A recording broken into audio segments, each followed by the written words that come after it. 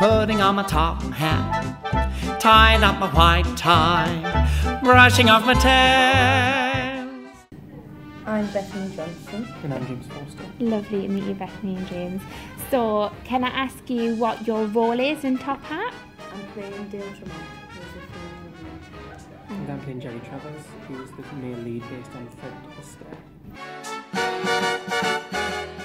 Can you tell us a little bit about yourselves and kind of how you've come to this point in this role? Like, where's that come from? I'll start with you. I've always danced since I was very young.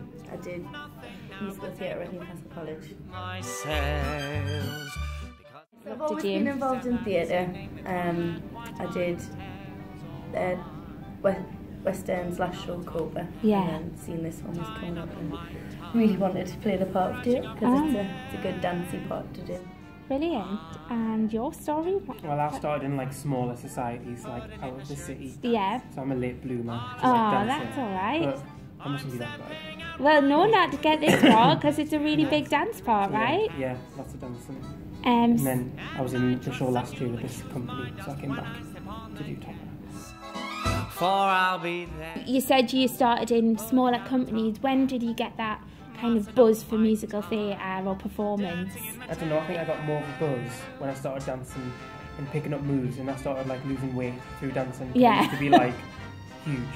So I think dancing's helped me to lose the weight, which is why I love dancing. And then from then I just got more confidence. So did you just take a class one day? Was it something really random that happened? No, I just enjoyed dancing from being in the choruses of other companies, and then I just joined an adult tap class because obviously I was over 18.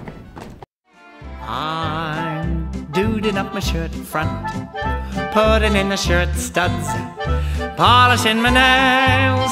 I'm stepping out, my dear, to breathe an atmosphere that simply reeks with class.